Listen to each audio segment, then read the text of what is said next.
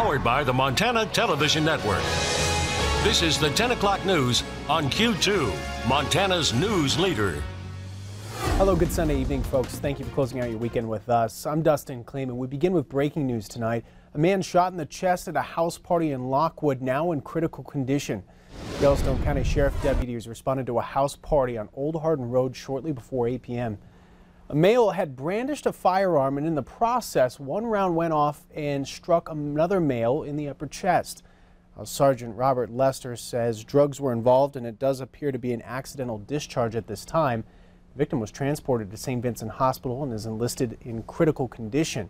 He was able to provide a statement to deputies before surgery. No arrests have been made. The suspect is being fully cooperative with the investigation.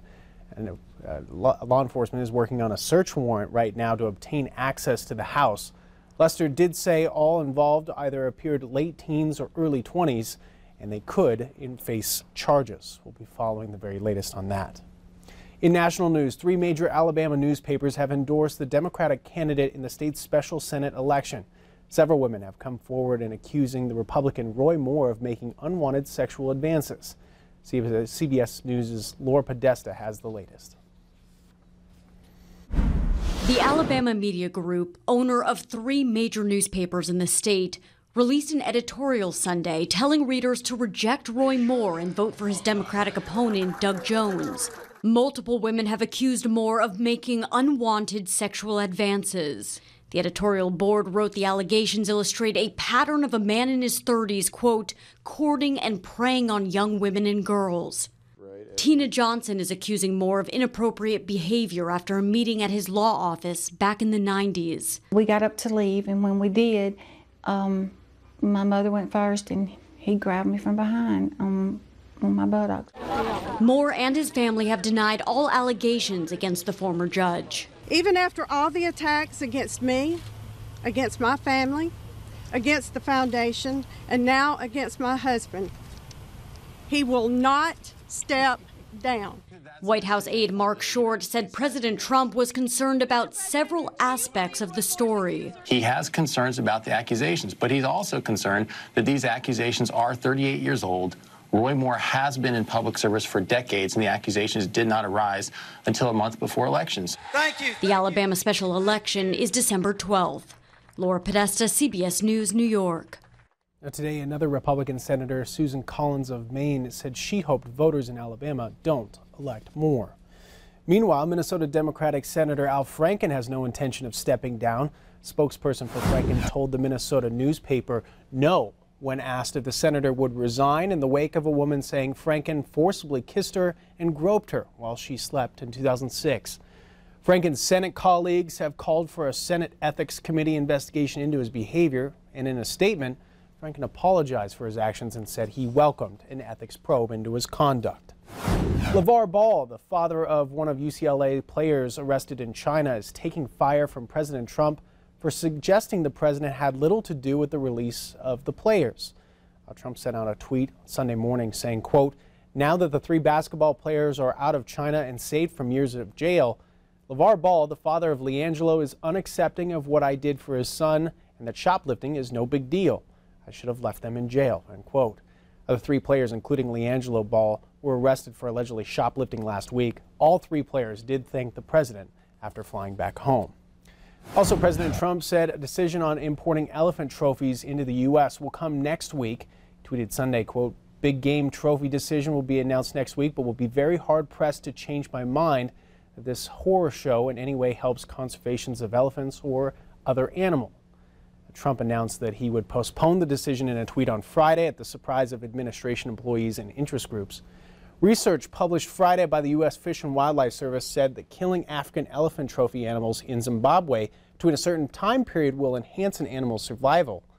A source with knowledge of the agency's process called Trump intervening an uncharted situation for a president.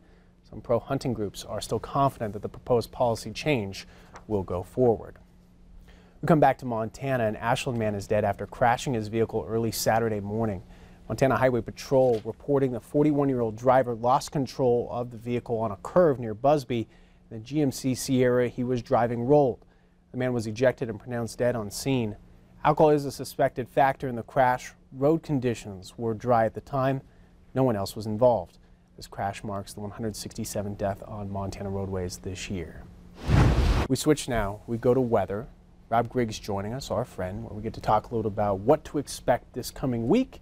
And there are some good things on tap. There is. Temperatures mainly for folks that are traveling for Thanksgiving and also the day after for folks that are shopping. That's right. Not too bad for that. So great pictures. I thought we'd show you what sunrise looked like today in Laurel. This is a beauty from Edie Armstrong. I want you to notice the pinks, those hues there in the sky. Very nice. Keep that in mind because I've got another one for you in just a second. Meanwhile, in the Clarks Fork Canyon, Randy Fifley was watching for the mountain goats. Caught a couple of them resting up on the side of the hill. Great shot, Randy. And then back to those sunrises out of Livingston. Lisa Holmquist caught the oranges. So we kind of have this nice little blend of different colors. And of course, it has been very nice weather for capturing sunrises and sunsets. How warm is it going to get? Could we break a record? And when is this wind going to stop already? We've got all the answers and all the details in the Storm Tracker forecast in just a couple minutes. Dustin? All right, Rob, looking forward to that. Thank you. With another Thanksgiving and holiday season upon us, this year let delicious food produced by Montana farmers and ranchers be a part of your holiday menu. Russell Nemitz shares more in tonight's Montana Ag segment. Knowing where your food is coming from when it's going on the table is something that's very, very special. Here in Montana, more and more grocery markets are embracing the farm-to-table concept and feature local meats and fresh vegetables. Lucky's in Billings is one of them. The best part about it is seeing them come through our back door with product and how proud they are and how grateful they are that they can reach a large audience of people through our store. So seeing the smile on their face when they come in the back door and how much they appreciate us supporting them is great. 2J's Fresh Market in Great Falls also appreciates the relationship they have with local farmers and ranchers. We are a locally owned business and we like to support the local community, and it just helps the surrounding areas in Montana and keeps our money here. These local farmers and ranchers also provide both markets with plenty of delicious ingredients, perfect for your holiday meal. We do have a handful of Hooterite turkeys. We get a small allocation of those every year. We carry a ton of Wheat Montana products, which is flour, bread, oats, that kind of stuff that's made here in the state.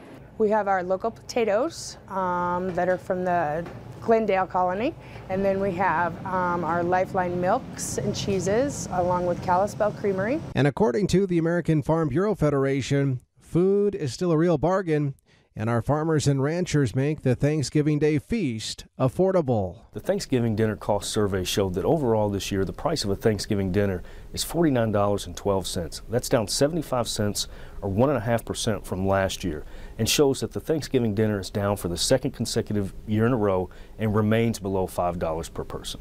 So this year during the holidays, let us be extra thankful for Montana farmers and ranchers, because after all, they work hard, not just during the holiday season, but all year long, so that the rest of us can enjoy a safe, abundant, and affordable food supply.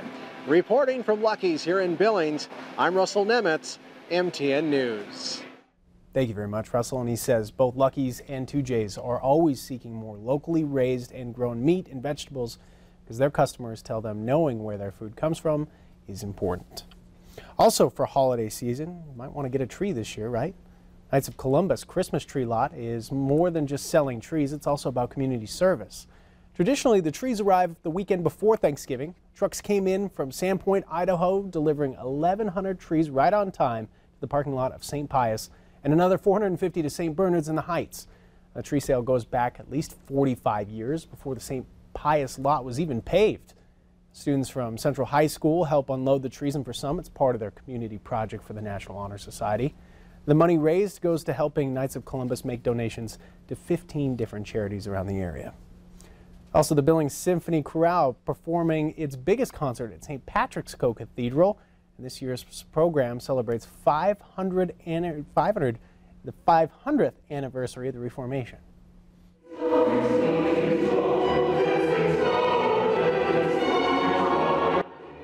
It's Luther's Legacy, Billings Symphony Chorale performing that. Luther sang tenor and played the lute and was composer. The music was a big part of church services The chorale concert held at the Catholic Church celebrates German monk Martin Luther and the Reformation.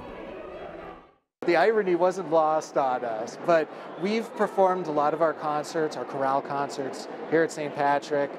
We really enjoy working with their staff. It's a beautiful space for concerts. The credit goes to our chorale director, Dr. Stephen Hart. You know, this was the 500th anniversary, so it made sense to do that theme this year. You know, it sort of is like a church service. It is and it isn't.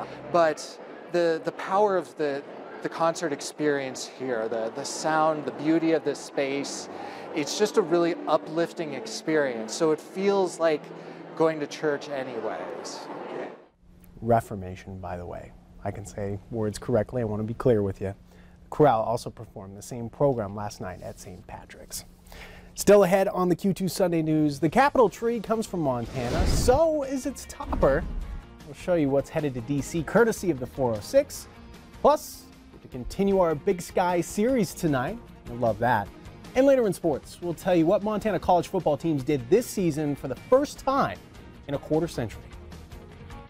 You're watching MTN News with Dustin Klemann, Storm Tracker weather with Rob Griggs, and sports with Casey Conlon. This is the Q2 10 o'clock news in high definition.